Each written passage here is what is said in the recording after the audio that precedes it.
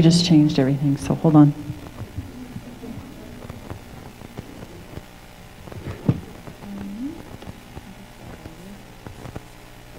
Hi everybody, my name is Christy Green, and this is Michelle Negretti, and this is Astacia Huddleston, and we're part of the team, one of the 5 teams. Michelle is with Strata Design, and Astacia is with Anima, and I'm with Radical here in Santa Fe. And I must say we're quite honored and privileged to be here among you all and among the teams. And thank you so much for being here in the middle of the day, especially. Let's see. There's so much that's been said as part of what we're proposing as well, which is good. There's good compliment. Do I have to point this anywhere, or just push it? Okay. Instant gratification. So what we're proposing is the organizing and inspirational principle of watershed, and we mean the watershed in terms of ecological and cultural watershed. As you all know, the watershed is the point at which water originates in the mountains and where it flows in the streams and rivers. It's also how it flows through our pipes and through our own bodies. It's how water goes up into the air and down into the ground. Culturally speaking, it's a dividing point. It's something that happens that after which nothing is ever the same. So for example, you know, the Great Depression or World War II or electing Obama. So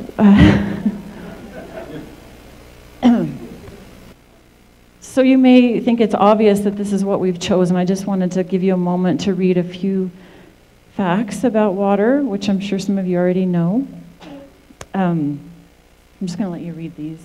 Can you see them, or shall I read them? I should read them? Yeah, okay. So by 2025, 52 countries, 2/3 of the world's population will likely have water shortages. Most of the world's people must walk at least 3 hours to fetch water. The United States consumes water at twice the rate of the industrialized nations.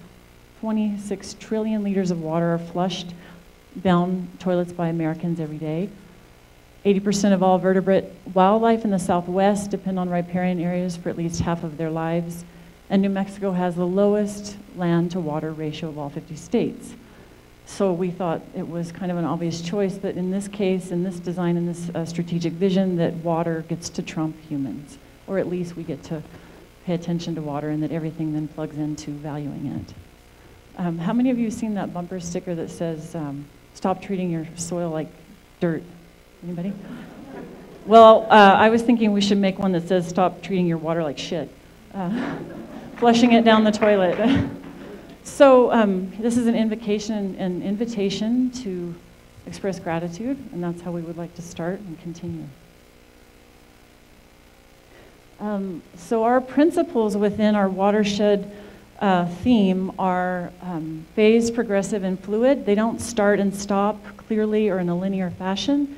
They are circular and circulatory. They are infiltrate, meander, and replenish.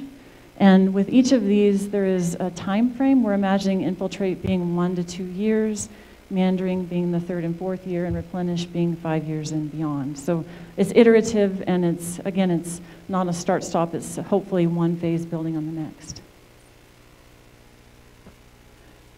And within the phases, we are offering the organizing programs, the basic programs and principles that we'd like to activate on the space, and they are learn, live, play, create, and work.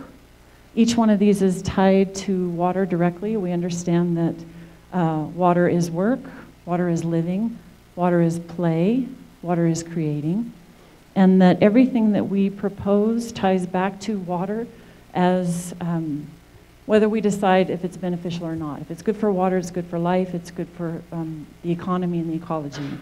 So basically water is the ecological and the cultural and the economic currency that we're operating with. Yeah.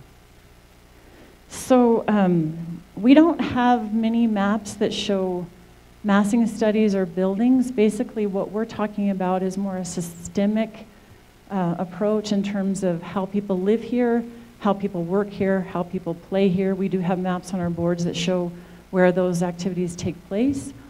But for example, we're thinking that there would be multiple educational entities based on the campus, not just one four-year higher education institution, that we would have multiple types of housing options. There would be live-work, temporary or transitional housing, multiple family housing, and that's a big driver of the place and participation in place.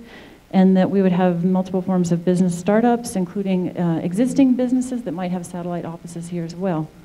All green industry related transformation on the site, including effluent water, rainwater, and soil building, solar and energy efficiency would all be used as curriculum development. So if we're assessing what happens in a building, whether it's does the building get a solar panel or a gray water system, those all become activators of education and then employment. Yeah? You guys still with me? So like I said, the first phase is infiltrate, and this is where we propose to assess and plan. So we would look at what is the capacity of the existing buildings. We're not going to go in and take things out. It's what's the capacity for gray water, rainwater, solar. What's the capacity for teaching in this place? What's the capacity for activating what already is? In a lot of the vacant and underutilized sites, rather than having those, I don't know if anybody noticed when you drove in today, like you could hardly see because there was soil blowing everywhere.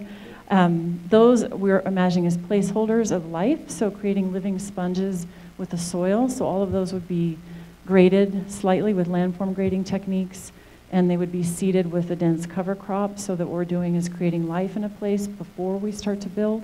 So every action has at least 3 corresponding stacked functions of benefit.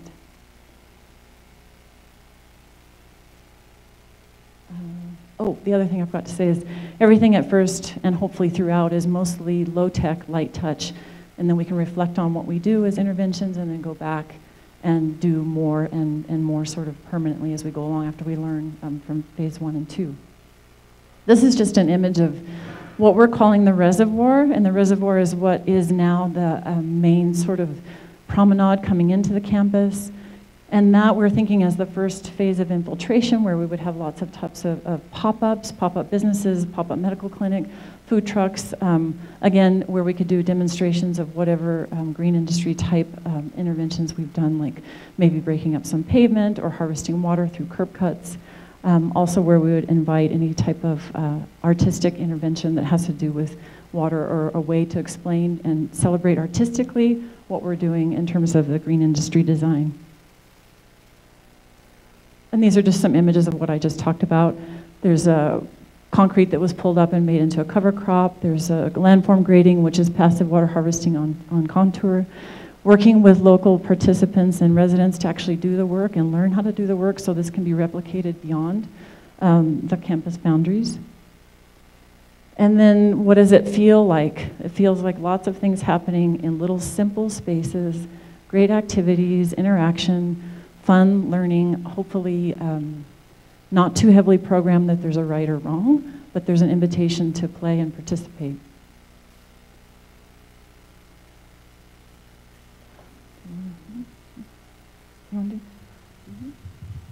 Okay, we're going to switch a little bit. So the next phase would be meander, and that would be years 3 and 4. And so this is, taking that first initial quick, trying to get the campus activated, used, and transition from being a private institution to an asset where the community feels welcome, to a place where people want to stay a little longer, maybe start to make this place their home, their place of business. So in this phase, we're expanding the idea of using gray water and rainwater in the buildings. We're introducing permeable paving in parking areas. We're trying to create more housing opportunities on site. This would be a phase where we would use new build, whereas in the previous phase, we would be adaptive reuse of the dormitories. We're trying to get more people on the campus all the time. We see this as a 24-hour, 7-day-a-week home in the heart of the campus. We'll see continued opportunities to train and educate people, bringing in the local schools that are adjacent, bringing in nonprofits, really building those partnerships that were part of the initial phase, and using the business incubators and other startup facilitation spaces on site to start to grow live-work opportunities so people can live and work in the same environment. So we're really trying to create a diverse environment where many people can live. If you're young, you're old, you're working, you're playing, all in one space.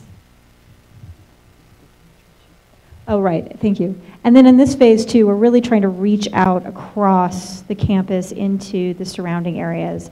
So we're looking at, really piercing through to Cerrillos, really piercing through to St. Michael's, and taking the already adjacent trail systems and bringing them through the campus. So like some of the other previous projects, we want to see more connectivity, but we really want to kind of control the vehicular access to the campus. We want cars to move through, but we want them to be secondary to other modes of transportation.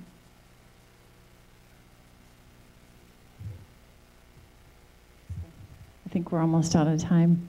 But basically the third phase, the replenish phase, is the one that happens in the 5th year and beyond, in which, during which time we would do stewardship and demonstrations to document what has been done over time, how we penetrate the boundary of the campus and extend beyond to the neighboring parks, schools, residential areas.